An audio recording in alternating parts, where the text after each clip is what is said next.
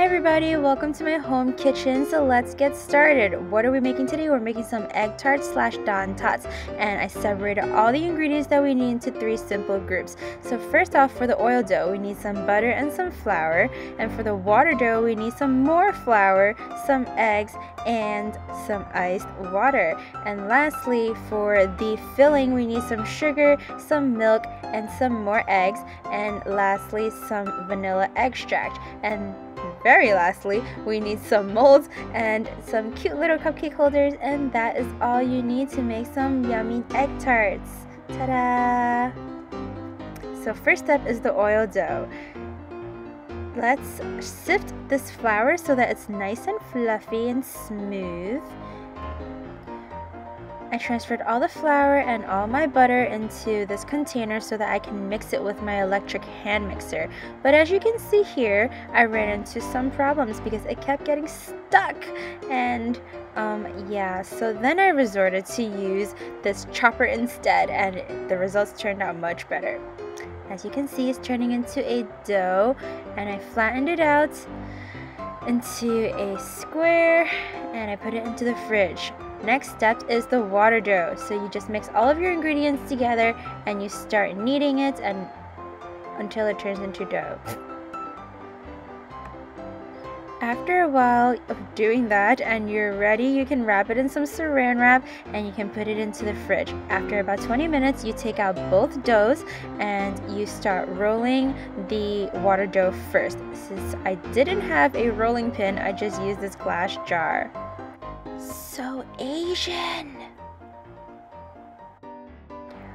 When the water dough is about ½ inch wide, you can put your oil dough in the middle and you can fold it all together like a parcel, like a little envelope, and put it into the fridge.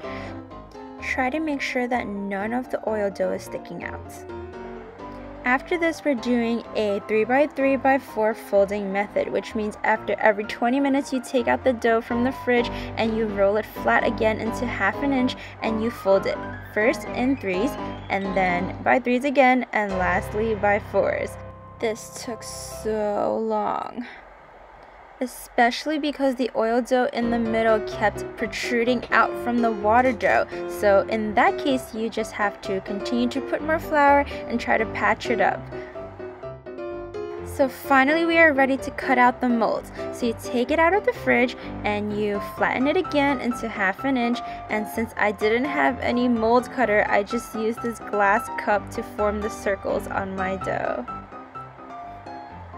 So you carefully take out each of the molding and you can push it onto the sides and the bottom of these cupcake moldings. Afterwards, you can use a fork to poke little holes into your moldings as well. At long last, we get to make the fillings. So since I don't have granulated sugar, I actually just made my own using my magic bullet, as you can see here. Then I mixed everything together, and make sure you mix well here.